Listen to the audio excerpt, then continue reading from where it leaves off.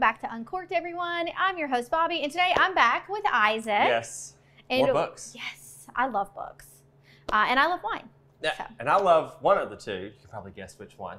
But you know what? I can respect books, and maybe after this segment today, I'll be inclined to read all three. Let's get started with our first one. It is a classic. So this is Madame Bovary. Okay. So this was once called the most beautifully written book ever. Wow. And it's a beautiful love story, but it was very controversial at the time that this was written. Okay. So nowadays it's a classic piece of literature, but back in the day this was scandalous. A little spicy read back then, right? So Madame Bovary is a great book, and because it was such a scandalous book for its time, I decided to go with Pasqua, who their whole thing is they are all about innovation. They really like kind of breaking the rules in Italy wine. Oh, so that's what we have right now. So what is different? What rules do they break exactly? They blend different things. So we've had the Pasqua, the Romeo and Juliet wine, a few times on here. Yes. And it's the wine that they use. They make it in a Valpolicella style, or they dry it out very much like they do in a lot of Amarone, but they're using Merlot, so not traditional Italian grapes. So they just play around with things like that. Gotcha. So this is the Louis. Okay. Or Louis. This is a Cabernet Sauvignon. Okay. But they have aged this in Hennessy cognac barrels. Ooh. Yeah. So but it's twist. But they wanted to make sure that you still just tasted like wine. The barrel is a vessel to help age it and refine it. Okay. You get a little bit of that, but it's not like a bunch of the bourbon aged wines you're getting on the market that are super sticky sweet. Like this tastes like a cab. Yes. But like a not super heavy. Like a sophisticated cab. I'd say medium to heavy. Yeah. Maybe, but nothing too bad. Yeah, but a little scandalous to traditional Italians. There you go. I like it. That's good stuff. Mm-hmm.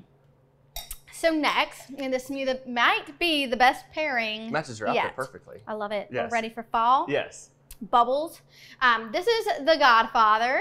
Ah. And a tried and true classic. I had to do it. Francis Ford Coppola. For those who get it, you get it. For those who do not get this pairing, about to tell you right now, Francis Ford Coppola directed the movie The Godfather. There it is. What better pairing exists? I mean, there isn't a better pairing. And it doesn't matter. You don't have to go with the bubbles. You don't have to go with this Prosecco Rosé. You can go with, he's got a whole line. Oh. So whatever you like. Merlot. I know you're getting into it right now. Yeah, I am. Yes. It's having its renaissance. Pinot Noir, regular bubbles, Rosé, Chardonnay. They've got a whole line. But you know what? Our fall is delayed here in Mississippi, so why not savor a little bit of summer with this bubbly rosé? Because it's not going to feel like fall till December. And next, we have a Netflix series that was actually a book to begin with. A lot of people don't realize. And this is Firefly Lane. Heard of it. This is heavy. Like, this is a very heavy, and just the storyline. So much happens in this book that I can't tell you about, that I had to go with the Dow. Okay. Because? So, the Dow story, the war started in Iraq, like in their house. Okay. Like the brothers suffered injuries from the war starting right there. Okay. The Lebanese war started at their house. And so they fled to France, and just their whole story, it's so fascinating. And because there's so much that goes on in that book compared to their lives, I was like, what better? So how does this one contrast with the Louis? So this is Petit Verdot and Petit Syrah. So it's big, it's bold. You're going to take a sip, and it's going to turn your mouth red. Because they're big, juicy, highly pigmented grapes. All right. So if you like a big, bold wine, that's it. Yeah. And you need a big, bold wine to go with that story, because plus it looks like it's quite the thick read there as well. So yes, thick wine, thick book. There you go. Yeah. 2 C's. All right. Well, thank y'all so much, and we'll see y'all next time. Cheers.